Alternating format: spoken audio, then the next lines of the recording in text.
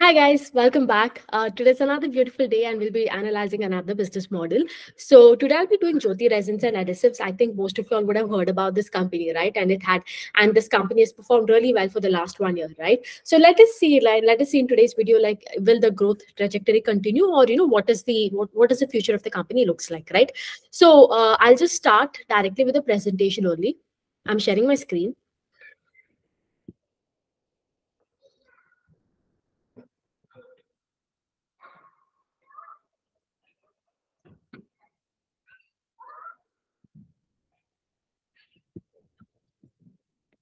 Yeah, so the company we are doing is Jyoti Resins and Adhesives. First, let us understand the product portfolio. Okay, what is the more than the product portfolio? Let us understand the business model first. What does the company do? Simple something. The company does adhesives. What does adhesive mean? In a simple language, adhesive is nothing but glue.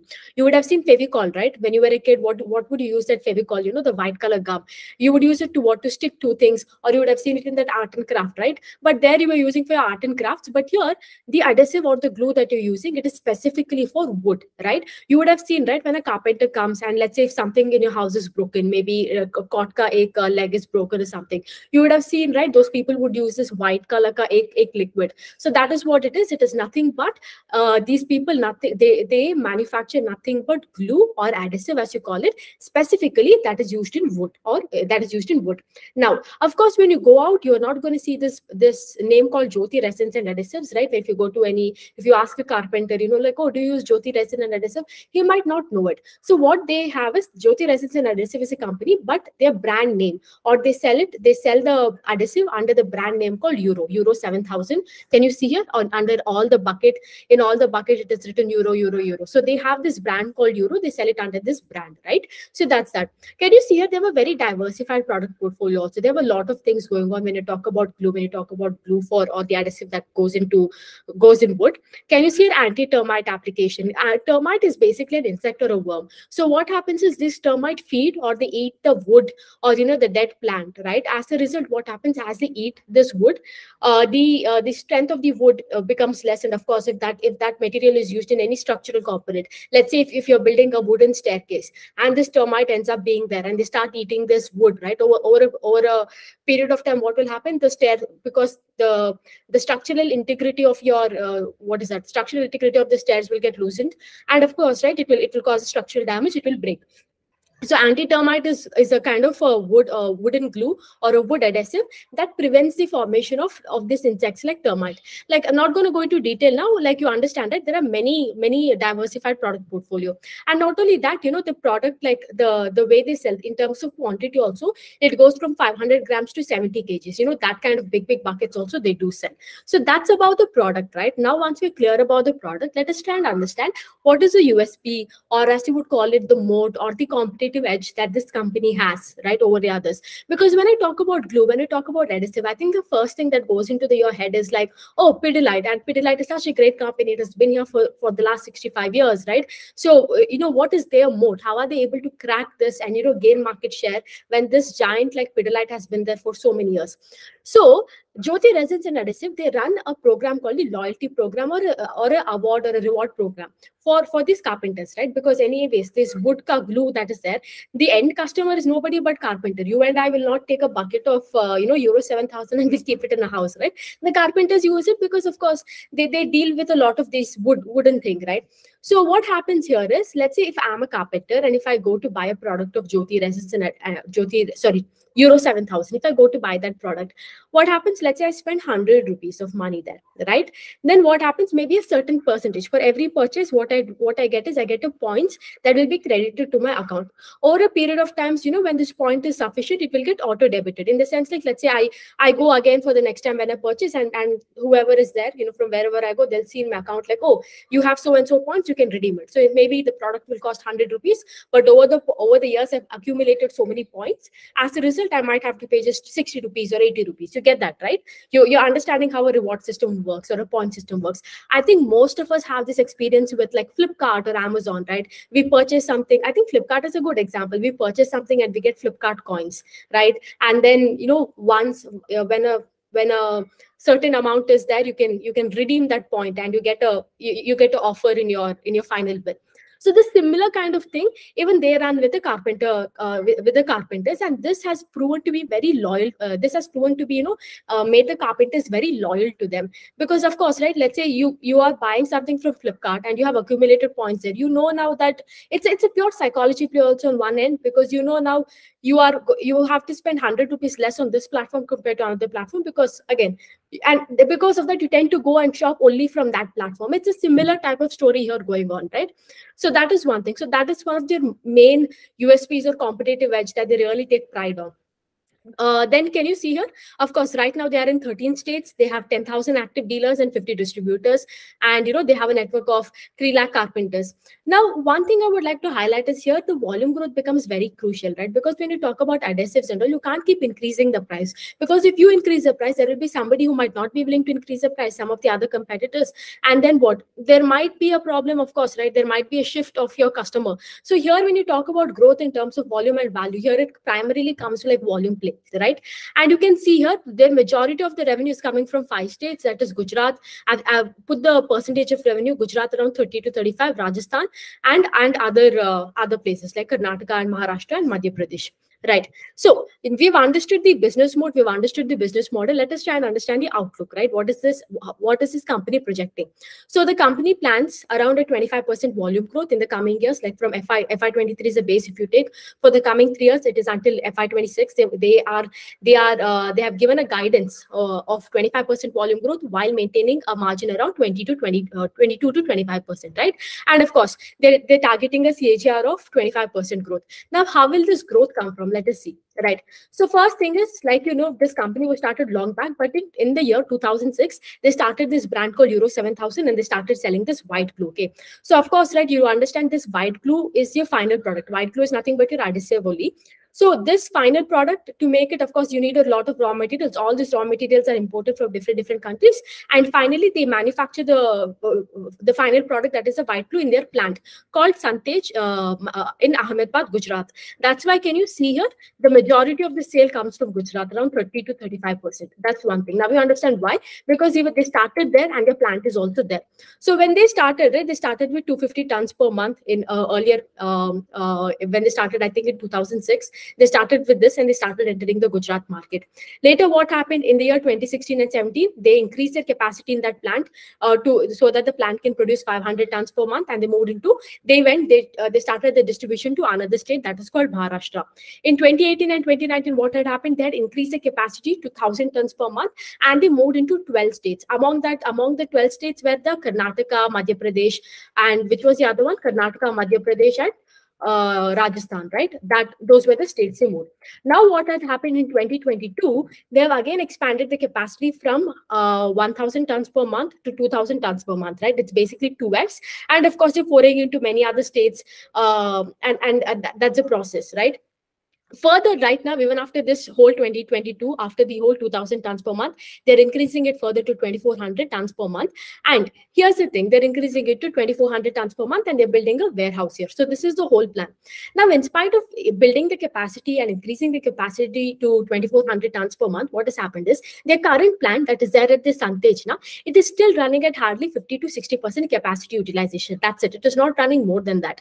So what they're planning to do is, once it goes up to this 80% capacity utilization, once this plant goes, then they will go invest in buying another plant, maybe doing a greenfield project. And they're planning to do this after 1.5 years. If again, once the current plant reaches the 80% utilization, they're planning to open another plant in probably in the south of India, somewhere in Bangalore. So that's the whole plan. How are they able to penetrate into how are they able to go into the whole 25% growth rate or 25% CAGR for the next 3 years, and having a 25% volume growth on a year on year, plus while maintaining this is the plan. Like I told you, they've increased the capacity already, and of course they've increased the capacity. And the second thing is, like I told you, here when you talk about adhesive, it is more of a volume growth. Aapka volume growth kaise aayega? The more you do distribution, the more you increase your active dealers, the more you do this, that's how you get the volume growth, right? The best example again to this would be what Varun Beverages did. How did they get the volume growth? Of course, there was a product mix because of Sting, the game changed, but but also as a, they started pouring into new markets. Same thing is happening with Vector also, right? You can see Vector is giving a 40% volume, 40% growth. How did Vector do this? Vector also increased their distribution. You would have seen that, right? Because of this, the volume growth comes. The more you increase your distribution, the more you have, more active dealers you have, or the number of stores. Another prime example with volume growth is Metro. How was Metro able to do 25% growth? Of course, premiumization ka trend tha. The other one is, you would have seen when Nissan Joseph came, Nissan Joseph started interacting, right? I think in Q1 of last year, he had given a guidance of 260 stores in the next 3 years, right? And that's how the volume growth came, the 25% CAGR there. Anyways, we're digressing, but you understand the basic point that volume growth comes from distribution, right? And you can see that their distribution, how are they doing? Already they are in this 12 states, right? And I showed you the five major states where the majority of the revenue is coming from. Right now, what they're planning to do is they're trying to venture into 2 more states. And these 2 more states can be either Uttar Pradesh or Delhi in the north, or it can be Chennai and Kerala in the south. So of course, right, one is they're entering into 2 new states, and they still feel that the current states that they're in, like Gujarat, Maharashtra, MP, right, and Karnataka, they still feel that they have not penetrated deep enough, not to the tier 2 and tier 3, and they feel that, there are much more penetration to be done there. So that's how they plan to grow. Yeah. And now let's just see the yeah, another thing I would like to highlight is I keep stressing about volume growth, right? And they have had a robust volume growth for Q4 for the entire year of FY23, and that is 27.5%. And this quarter, if you see, they've had a volume growth of 8%. Like if you see from Q3 to Q4, in spite of seasonality. Why I tell seasonality is because you would know, right? Any kind of consumption business, especially paints business, this is kind of related to paints business also.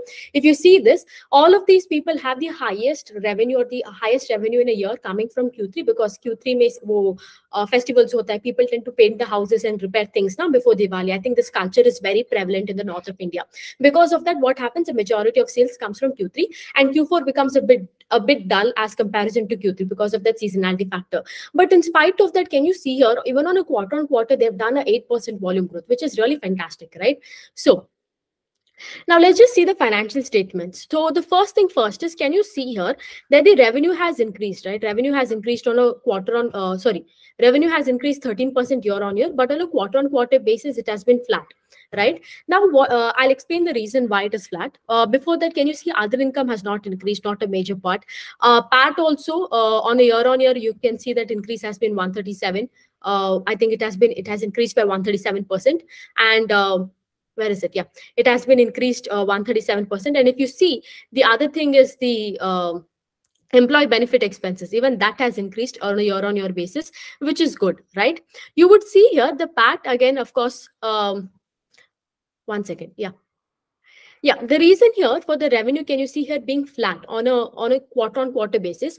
Although we've told that a volume growth of 8% has been there quarter-on-quarter, but why is it not projected in terms of revenue?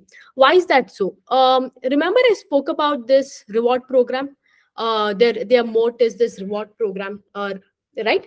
So what happens is, in this reward program is, let me try and explain this in a simple matter, right? So let's say now I'm a carpenter, right? And I go and I get 100 rupees worth of product, right? So of course he will get certain points credited in his account, right? Like because he purchased. Let's assume the amount of points that is credited in his account is 10 rupees. So what happens is, this 90 rupees will go, although he has given the complete 100 rupees to the company, 90 rupees will get registered as revenue, and the other 10 rupees will get registered as expenses. Now, why this 10 gets registered as expenses is because, right, tomorrow he will come and he will redeem the points, right? Which means what you have to pay, once he redeems the points only, this will go to the revenue, back to the revenue. So you understand, right? Because of this, the expense part of it, or the financial liability part of this, will increase. I don't know if I'm making sense, like if I've explained it properly, but yeah, I don't know, but yeah, I'll just try to explain again. I don't think I'm satisfied with the explanation, but here's the thing, right? If I'm the carpenter and I'm buying a product of 100 bucks, right? And let's say I do give 100 bucks to the company, but what happens when it is getting calculated calculated by the company? They take it as, this person has paid 90 rupees, that goes into the revenue, and the 10 rupees will go as expenses. Why? Because this person will come and redeem the 10 rupees again, right? After he redeems the 10 rupees as a point, once is point, then only this will get go into the revenue bag. So I hope this is clarified, right? Now, how is this affecting here is, like I told you, remember, there is a seasonality aspect between Q3 and Q4. Like I told you, one is festival season. The second thing, what happens is all these carpenters that you see, they have migrated from different places. During this season, that is in the January, February region, the January, February, and March season, what happens is they tend to go back to their villages. And what happens if they're going back to their villages? Of course, they're not working, right? So they don't redeem the points. If they're not redeeming the points, it becomes still as a part of expenses. Now it doesn't go to the revenue. That is why the revenue has not increased, although there has been a volume growth of 8% quarter on quarter. Now I hope this is understood now. Now how much has been the amount that has not been redeemed? It has been 5 crores. So if I add that 5 crores here, right, 66.8, if I add 5 crores here, that redeemed points, the points that are supposed to be redeemed, you would see that the quarter on quarter revenue also, there will be an increase. The quarter on quarter also will increase. I think it will be then how much? 71.8 crores. So yeah, so on that basis, if you see, you will see that quarter on quarter revenue has increased, year on year also has revenue has increased, other income nahi bada hai, employee benefit has increased, good thing. And of course, net profit of the period, if you see, bada hai, right, 137%. Here say 6, it's in lakhs, no? Yeah.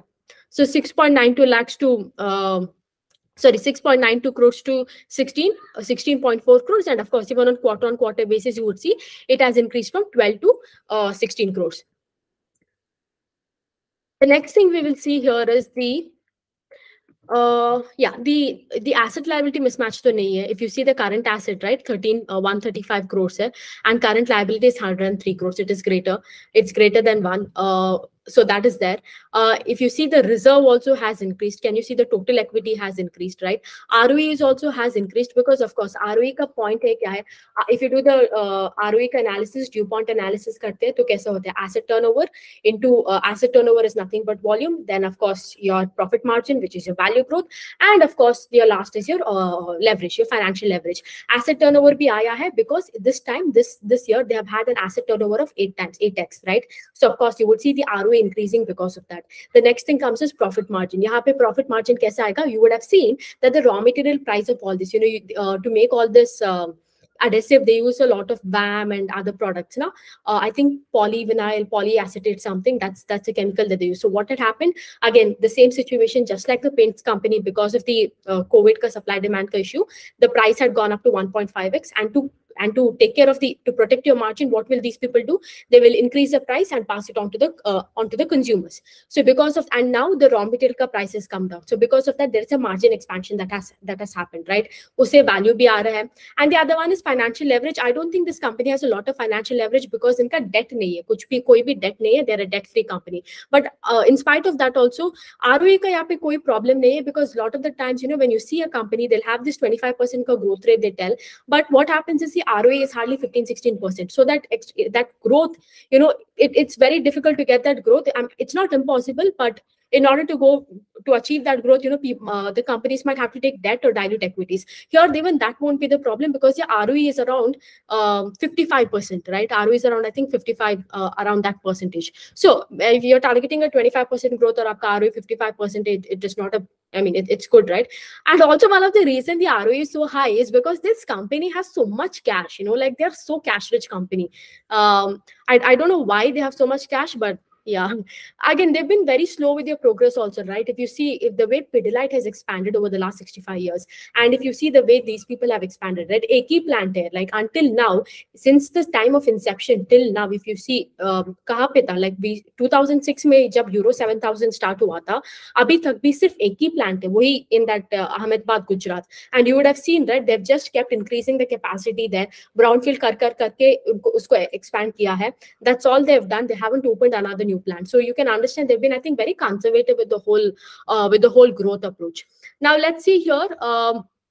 Cash, you would have seen the cash flows mein agar aap dekhte ho, can you see here the profit?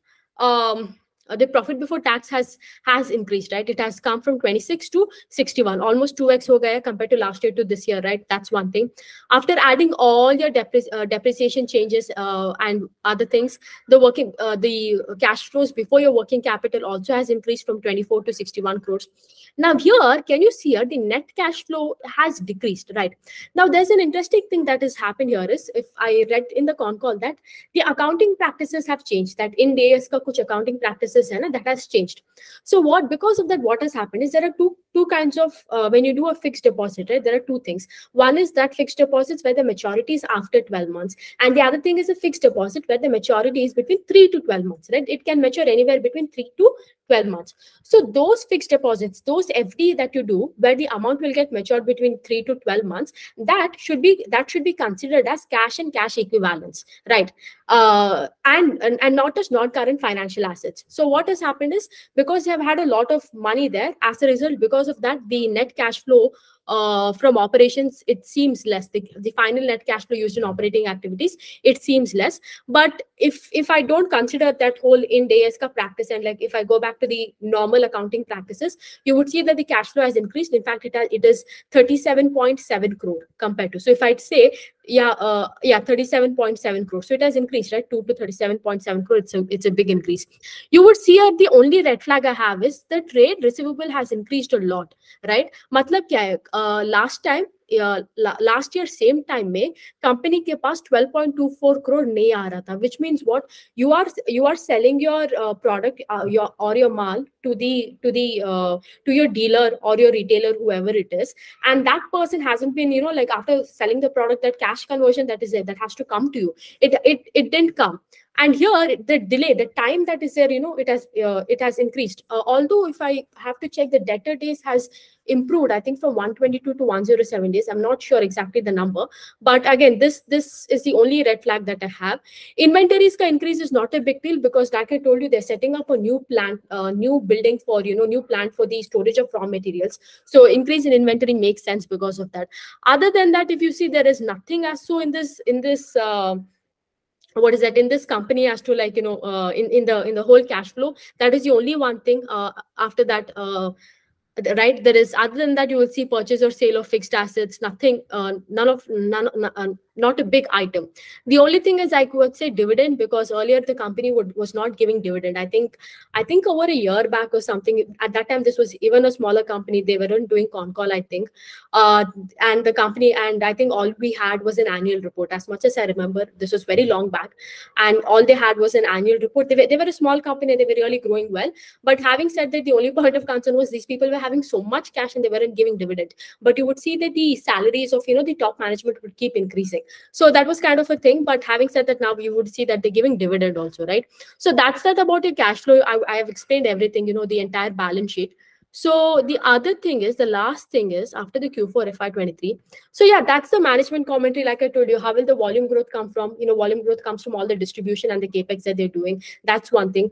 And how ROE can significantly improve from there. So here, what is the red flags and the risks that I see here is, one is the promotional scheme that you're talking about, right? Aapka carpenter ke saath kya reward program hai? I wonder, I understand that, the carpenters are very loyal to them and everything, but I wonder if this can be like, I know they have been running this loyalty and reward program for a long time, since I think 2015 or 2016. But here's the thing, like, I think anybody can come and replicate this, right? Like even Pidilite today has a huge network, has a huge active dealers compared to these people, and they can come and replicate this anytime. And there's this another company called Nickel Adhesives, even they can do that. So I don't necessarily see this as a moat, right? Because anybody can come and take this away from you. And what if they end up giving even more discounts? So that is one thing. The other thing is, of course, your raw material price, if that increases, again, your whole product can come into, since, it is very difficult here to take a price hike, because if you take a price hike here, what happens is there can be where people start to downtrade your product. So I see these two risks. And the other one thing I would like to highlight is, because these people are very small company, right? I think their market cap is hardly 1,500 crores. That's it. So very small company. And even right now, can you see they're only into 12 states, right? Hardly into 12 states, or 12 states, only in 5 states are like heavily penetrated. Other than that, they have still a lot more work to do. They're only in like metros and tier 1 cities and all.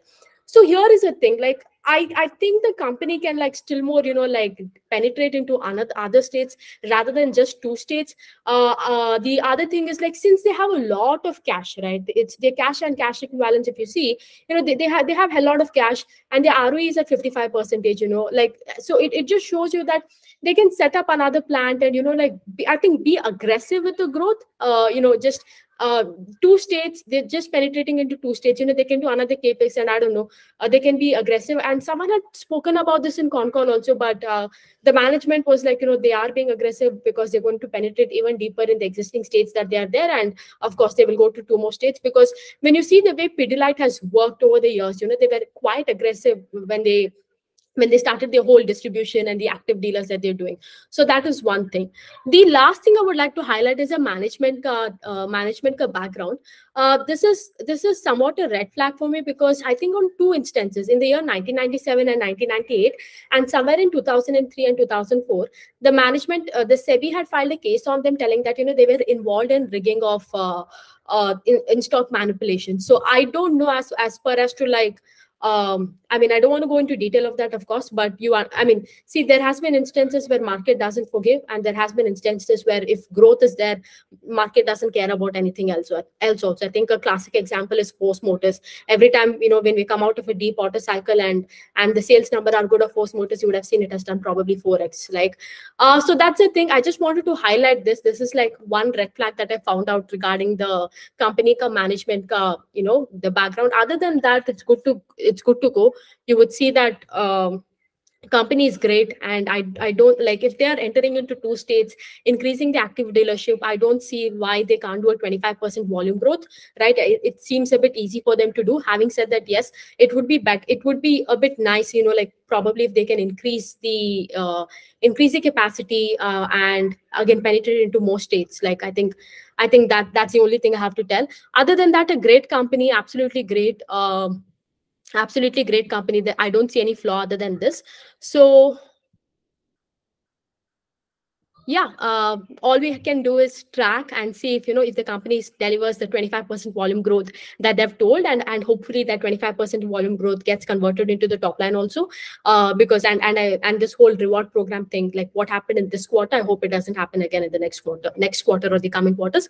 And of course, let's track and see if this company does what it say it will do, 25% volume growth while maintaining an EBITDA margin of 22 to 25%. Yeah.